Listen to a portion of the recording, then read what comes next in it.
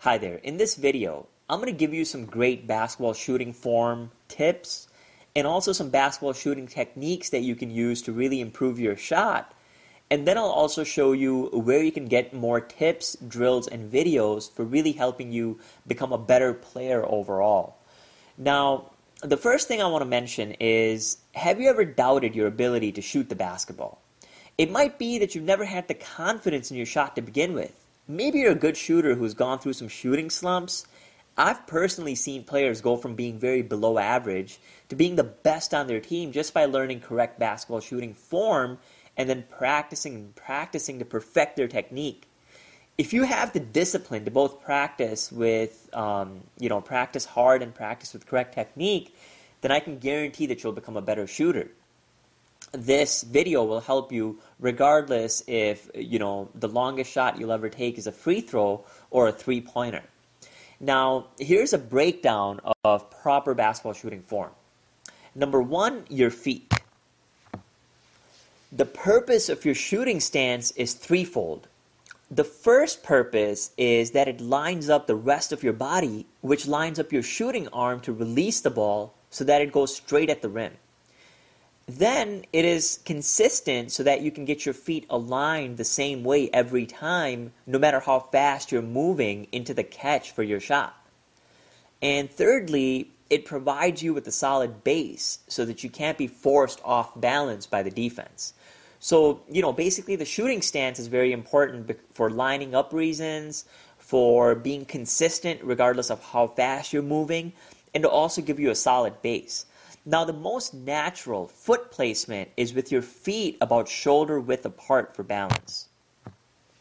Your shooting foot, which is your right foot for right-handed shooters and left foot for left-handed shooters, will be slightly forward of your other foot. The toes of your non-shooting foot should line up across from the heel of your shooting foot. Now, there are two schools of thought on where to point your toes. You should work to see which one is more comfortable to you and, more importantly, which one is more effective for you. Effective in this case means the stance that allows you to get the flight of the ball straight at the basket. The closed stance is where the shooter has his shooting foot pointing directly at the center of the rim. And the non-shooting foot should be positioned for comfort and balance. Now, if you shoot with an open stance, your feet point towards the side of the basket. The purpose for the stance is to provide a more natural alignment with your shoulder and the basket. If you're a right-handed shooter, your toes will point to the left of the rim. If you're a left-handed shooter, your toes will point to the right of the rim. So basically, those are two different ways to position your toes, and you should find which one is most comfortable for you. Now, the next thing that you need to focus on for your shooting form is your hands. To get the correct backspin, your shot must be a push with only your shooting hand. However, your guide hand is an important part of the shot as it balances and steadies the ball as you work through your shooting motion. Place your guide hand on the side of the ball, not in front of the basketball.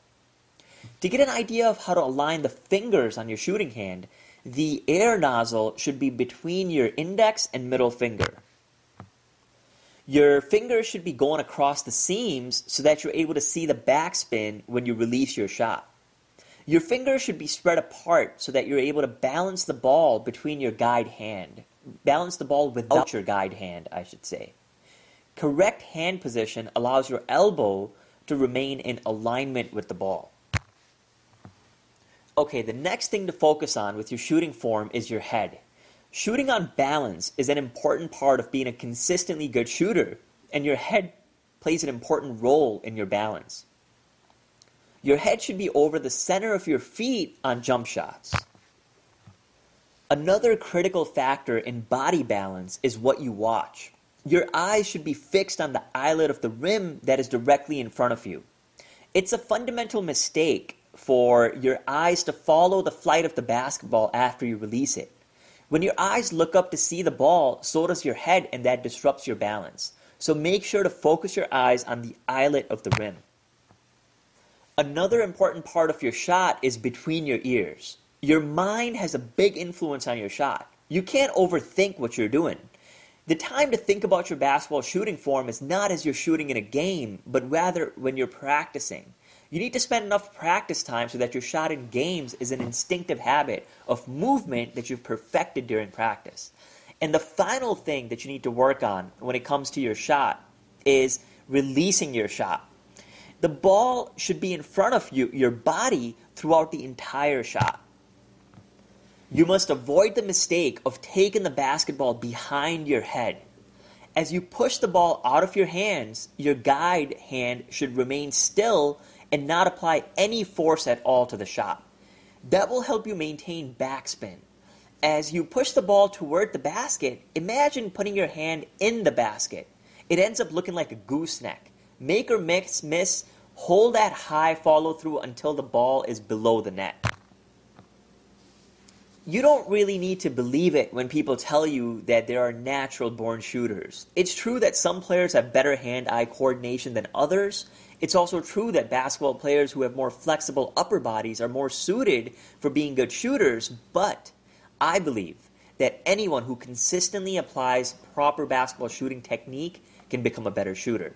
Now, if you really want to take your overall shooting and your basketball game to the next level, then go ahead and click the link in the description box underneath this video, and you'll be able to see some great tips, drills, and videos for really helping you improve your game, whether you're a player, and this will also help you if you're a coach. So go ahead and click the link in the description box below. Hope you've enjoyed this video, and thanks for watching.